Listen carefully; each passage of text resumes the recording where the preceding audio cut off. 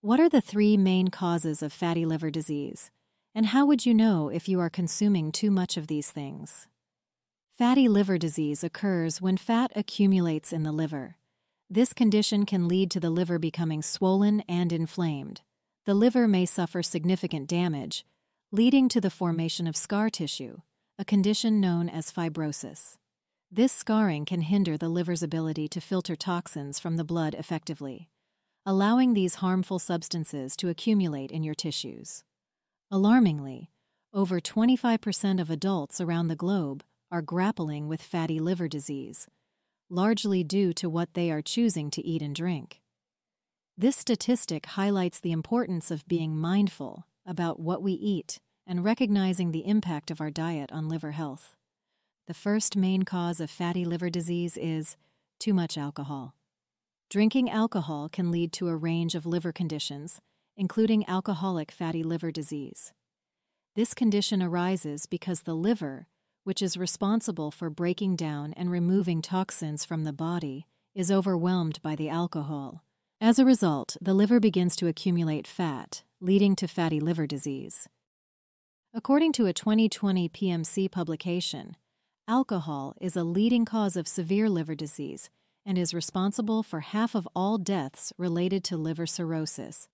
In 2010, alcohol-related liver cirrhosis led to nearly 500,000 deaths worldwide, and liver disease accounted for 50% of alcohol-attributable deaths.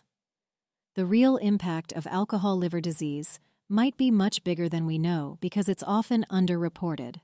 Sometimes people don't talk about their alcohol use or it's not correctly noted due to cultural reasons and problems with insurance. This means the number of cases reported might not fully show how widespread alcohol liver disease really is. Alcoholic beverages, from beers and wines to spirits, all contain varying amounts of alcohol that can contribute to this condition. The liver can only process a certain amount of alcohol at a time, so consuming more than it can handle can cause fat to build up, leading to inflammation and, eventually, more severe liver damage. So how much alcohol is too much? A 15-year study published in 2018 found that over 400,000 women who drank at least once a week, 1,560 developed cirrhosis. The risk of cirrhosis went up with the amount of alcohol consumed, particularly for those drinking 15 or more drinks weekly. However, drinking alcohol with meals, especially wine, was linked to a lower risk of cirrhosis. Women who drank 7 or more drinks a week, but did so daily, especially without meals, had a significantly higher risk, with daily drinkers more than doubling their risk of cirrhosis. A 2019 study called Alcohol Consumption and Risk of Liver Cirrhosis found drinking 5 or more alcoholic drinks a day greatly raises the risk of liver problems for both women and men.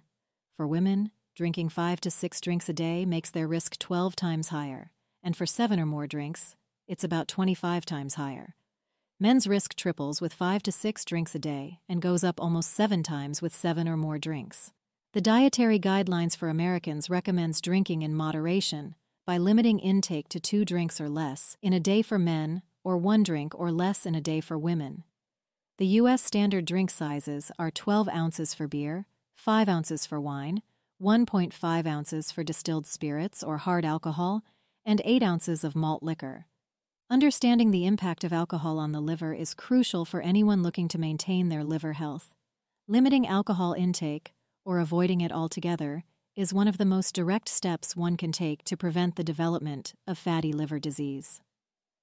The second cause of fatty liver disease is eating too much oil high in omega-6 fatty acids. Foods and products high in omega-6 fatty acids are widespread, especially among processed, fried, and fast foods, due to the types of oils used in their preparation. Eating excessive amounts of omega-6 polyunsaturated fatty acids lead to the development of non-alcoholic fatty liver disease.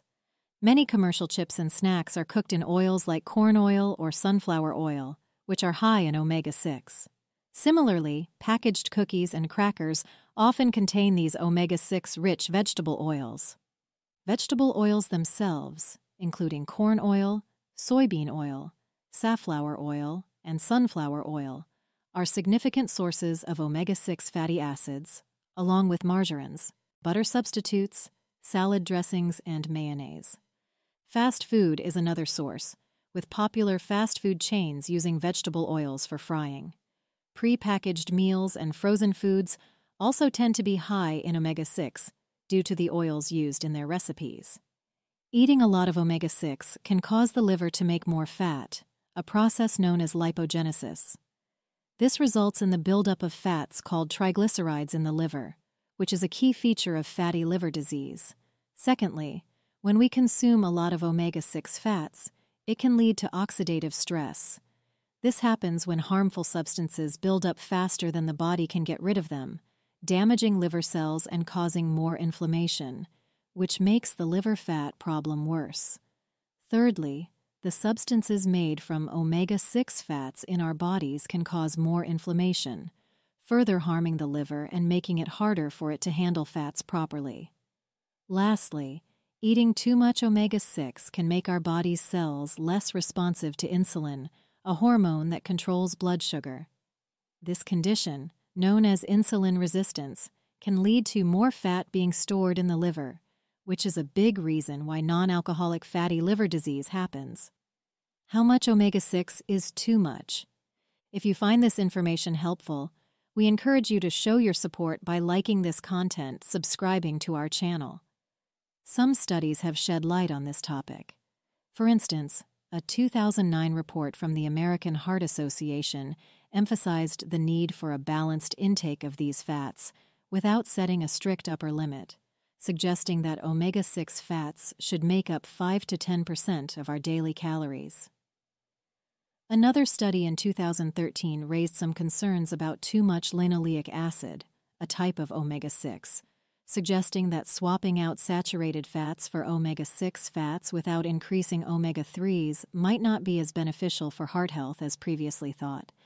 Because individual needs vary, and there's a lot of debate among scientists, there isn't a one-size-fits-all answer to how much omega-6 is too much. Instead, it's more about keeping a good balance between omega-6 and omega-3 fats. This means maybe eating less omega-6 rich foods, especially those found in processed and fried items, and eating more foods rich in omega-3, like fatty fish, flax seeds, and walnuts. This approach can help improve the ratio of these fats in our diet. The American Heart Association recommends that polyunsaturated fats, which include omega-6 fats, should be kept within the range of 5 to 10% of our daily calorie intake. The third main cause of fatty liver disease is eating too many foods with added sweeteners. When we talk about the health of our liver, it's crucial to understand that not just fats, but also sugary foods can play a significant role in the development of fatty liver disease.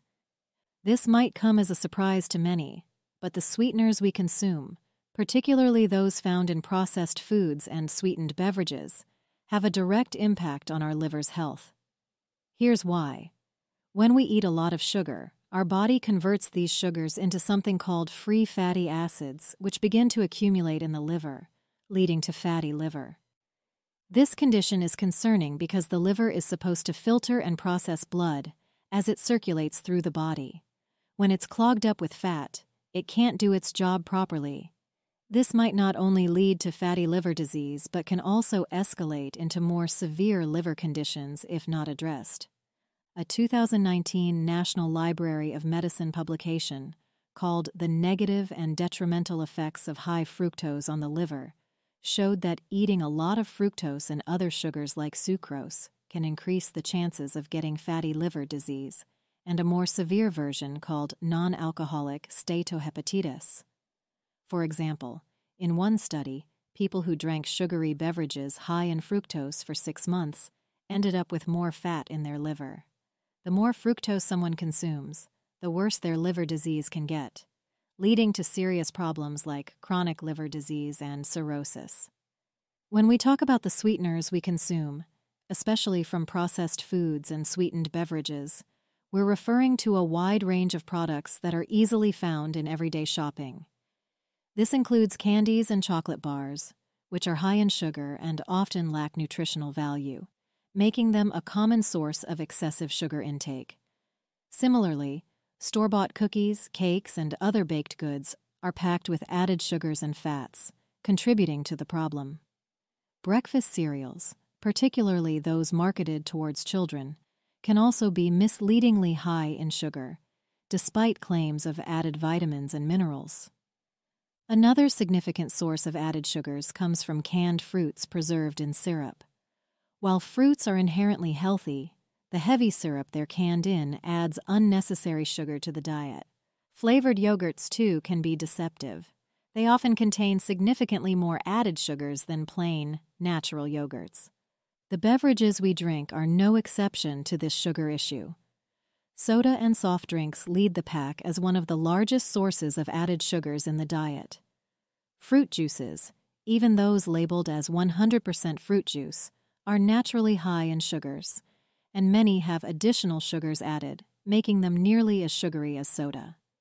Energy drinks and sports drinks, although marketed for their caffeine content and electrolyte replacement properties, often contain high amounts of sugar. Additionally, sweetened teas and coffees, whether prepackaged or bought from a cafe, can surprise consumers with their high sugar content. It's important to check the food labels for products you are buying and be aware of the following terms that are all other words for sugars: sucrose, dextrose, maltose, cane juice, fruit nectars, malt syrup, and high fructose corn syrup. So, how much sweetener is too much? The U.S. dietary guidelines advise people to limit their intake to less than 10% of their daily calorie intake. For a person eating 2,000 calories per day, this would equal 50 grams of sugar, or about 12.5 teaspoons. But then, according to the American Heart Association, the maximum amount of added sugars you should eat in a day are 37.5 grams, or 9 teaspoons for men, and 25 grams, or 6 teaspoons for women. It's important to note that moderation is key. Enjoying sugary treats occasionally is part of a balanced diet, but habitual consumption of high-sugar foods can lead to harmful health effects beyond just weight gain. It can seriously affect your liver's health. Being mindful of the amount of sugar in your diet is a proactive step towards maintaining not only liver health, but overall well-being.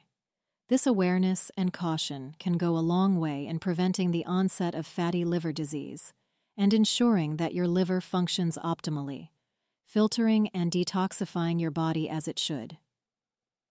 Keeping our liver healthy and happy involves a few smart choices about what we eat and drink. If you're concerned you might be overconsuming alcohol, omega-6 oils, and sweeteners, watch the next video on 9 warning signs your liver is dying. Thank you for watching 3 main causes of fatty liver on Healthy Vibrance. Don't forget to like, subscribe, and turn on notifications for more health-related content. See you in the next video.